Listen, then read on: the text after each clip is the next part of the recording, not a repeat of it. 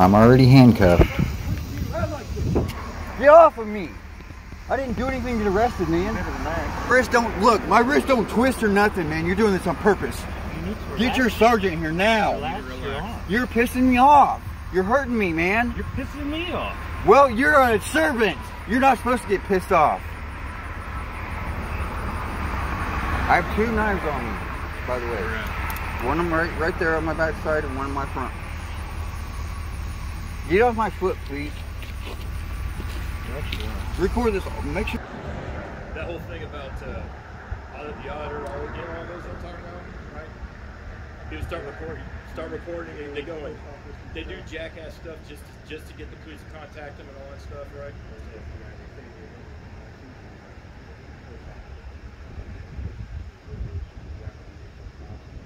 And the funny thing is, a lot of times, well, it is, and a lot of times what ends up happening is people, some of those guys are actually absolutely legit, right? But sometimes, for whatever reason they're doing it, but sometimes these guys go out and do what they do, and they make it worse on themselves when they just... That's what I did. Oh, man, I was a day champ. This is who I am. Okay, cool. You're talking about guys like Chili DeCastro, right? As you don't know, he would walk around saying I'm a constitutional law scholar.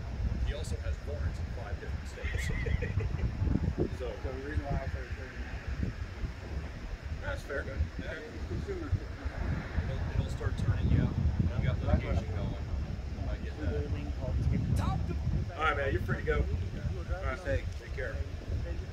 What is probable cause to believe, and where does that... And this next part is something that you could be subjected to because of these idiot type of cops putting you in an environment like this. I've had it happen to me. I've watched dudes get beat up. I got a tray story. Guy kept asking me for my tray, and finally I got fed up and I gave it to him. Not the way he thought, though. But this is where y'all could be put at. Look. Forced to.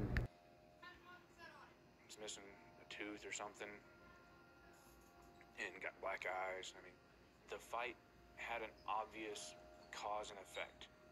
Ricky was supposed to give his hash browns to Cody. He didn't give his hash browns to Cody. He got beat up for it. This is real, like, guys like ain't in this shit. Go in here and have to handle this stuff. Be like this. Then they wonder why they come out back on the street, have to be so aggressive. This is real life right here, people.